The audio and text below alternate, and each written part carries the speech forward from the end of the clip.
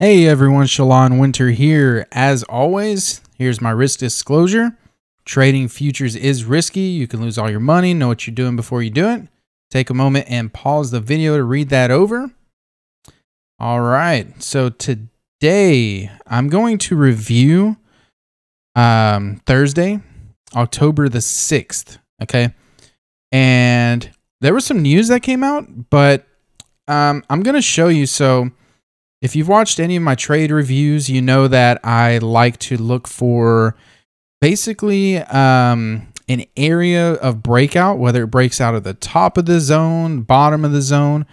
And I love a breakout, then kind of a pullback to it to retest that area and then go. Or if it's already in a trending market, then I like to take my low risk entry, which is a pullback of the trend, with some good confirmations that tell me that, hey, it's going to continue in that same direction, right? So that's kind of what happened on this day. We had some news come out, 8:30. It was kind of crazy. So what happens here is, you see, we have, look down here. Okay, so when I'm analyzing the market, right, you can see it's gone up, right? It's gone up, did a little bit of chop here, going back up. If you see here, what did it create? You know, a stack of mini magnets, 3 mini magnets. That's telling me that's strong. What do we have here? Settlement, right? Have settlement, stack of 3 mini magnets, one of these walls here. This yellow dotted line's a gap level. We've got a lot going on. Okay, there's a lot going on. Made it up here. Then look, it left all of these. So just so you know too, the way I have my chart set up, these thick dotted lines here, that's mini magnets on the 30 tick chart. The thick orange is a paw on the 30 tick chart. Okay. The pink dotted line is a flux level, just so you know. Okay, but then here we have a gap level here, got in the middle here, chopped around, left a ton of ZOIs. Ooh, we got some stuff going on. So I'm waiting, okay? So let me fast forward a little bit. What's it doing now? Okay, so here I have a clear zone that's shaping up, okay? We got this bottom. It left all this here. So am I expecting this to just come down and break right through and just keep going? I'm not expecting that. I'm expecting it to come down here, test it, and then we'll see what happens from there, but maybe bounce up. And then if it does go up, just look at all this that we have up here.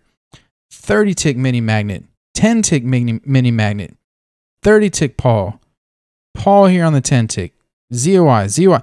So is it going to, in a wall right here, right? So I'm not expecting it just to run right through that either. So now I've developed kind of a top and a bottom, right? So, you know, top up here, bottom here. I don't really want anything in the middle. So let's see what's going to happen. Okay, what's going to happen here? I'm going to fast forward it. And as you can see, you know, it's not really that ugly. You know, it doesn't have a ton of chop or 2-3 bar chop. It's just kind of ranging a little bit. As you can see, it came down, went up, made a lower low, went up, made a lower low. Then the pattern kind of consolidated. Now it's gone back up here. So now at this point, what am I doing? I'm just waiting. Okay, I'm just waiting. No stress, just wait and see. Wait for it to break out of one of these. For me, for LREs, for the low risk entry pullbacks, this is what I do. Now, if you get a Lorex short from up here, Lorex long from down here, you know, might want to take it. But I'm not taking an LRE right now, you know. Or maybe you get a good looking Lorex somewhere in the middle. You know, maybe that's something you take. But as most of you know, I am an LRE trader. Okay, so here we go. It does break through, I should say. So let's see. So it's actually breaking through Okay, you see it. It's at the triple magnets. Okay, now it's actually breaking through. So I'm like, oh, is it actually going to go, or is it going to stall here and then go up? So now we're down to settlement, and now I'm just watching. Of course, I don't take trades around settlement, off settlement. I like to take trades through settlement.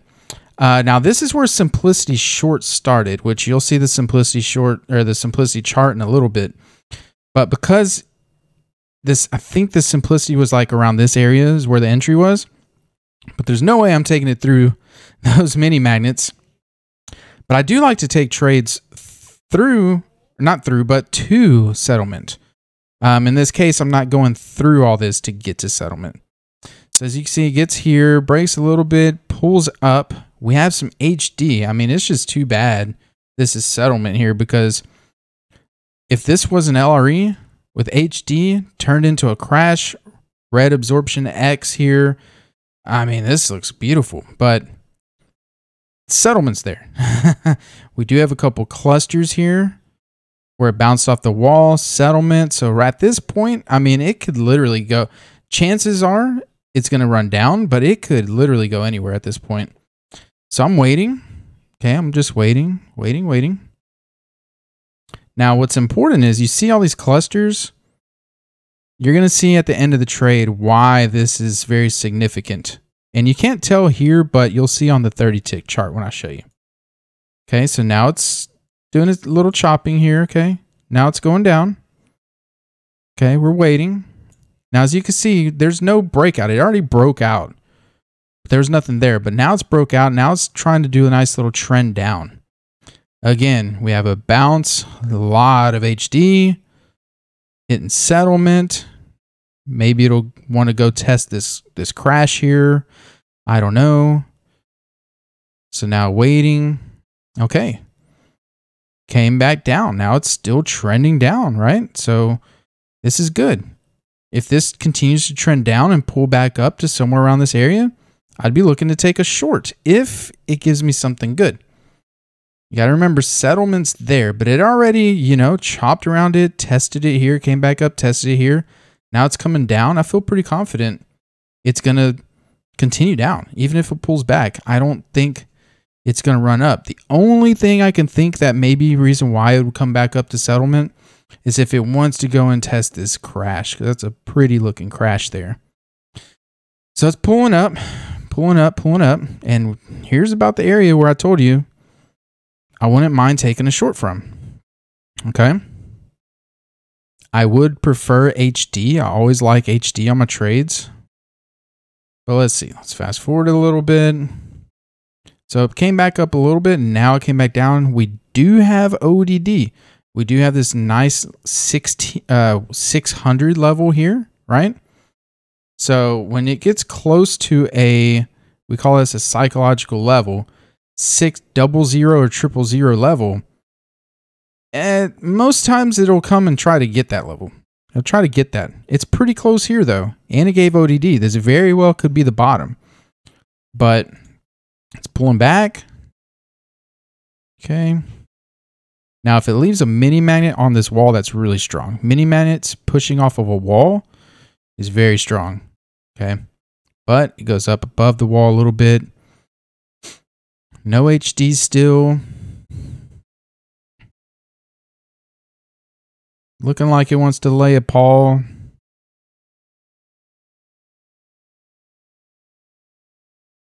It's building up some volume there, some contracts. And the reason why I'm not fast forwarding anymore because I'm about to take a trade. This is where my entry is about to come in.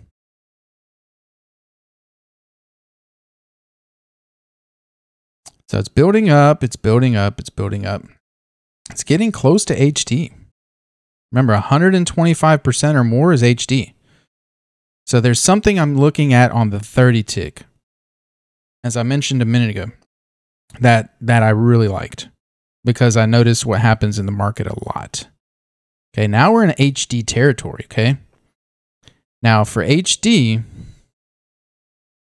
this should not go higher than this last pullback. It's technically not HD. If it was down here, it would be HD still, but it did pull up higher. But there's a reason why I pulled up higher, and I'll show you again. Just give me a minute. The 30-tick chart will come up here in a second. Okay. Pulling up, pulling up, pulling up. And bam, I'm in to go short. Now you might be asking, why did I get in here? Well, first of all, this is where the LRE entry is on the simplicity chart. Second of all, I see something on the 30-tick chart that told me to get in right here. Okay. Yes, there is a risk because we're close to this wall and settlement that it might want to go back up and get that. But I'll show you why I was pretty confident in this one.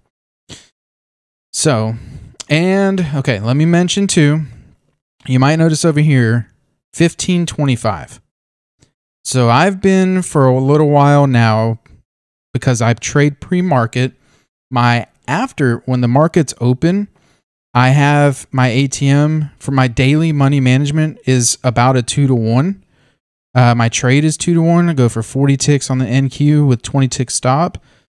Pre-market, I've never had more than a 1-to-1 ratio. So I've been testing this and it's been working really good. Having a 15 tick stop and a 25 tick target. That way, if you get a loser and a winner, you're still profitable. Okay. And on the day, if you get 2 losers, the next day you get 2 winners, you're back to profit. It doesn't take more than a day to recover from a bad day, if that makes sense. I'll go into that another time, but I just wanted to note that, okay?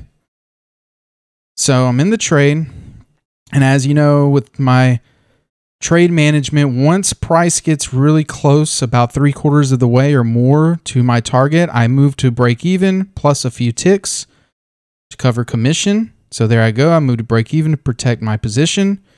Bam, it hits my target, 25 ticks. And this actually runs down to this ZOI. I could have put my target there, but you know, we have these double clusters. I didn't want to push it. So, okay, so I'm about to pull up the simplicity chart in just a second. Look, it might leave a magnet on this wall. I'm telling you, when it leaves a magnet on top of a wall, that is strong. Yeah, the magnet went away. Let's see here.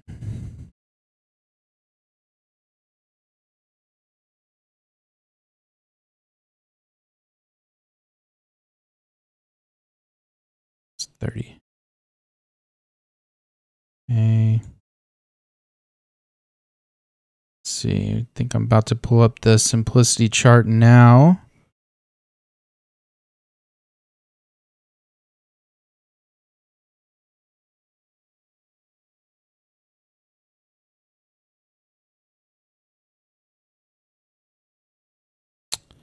One second, it's coming. Just don't want to miss it. There it is. Oop.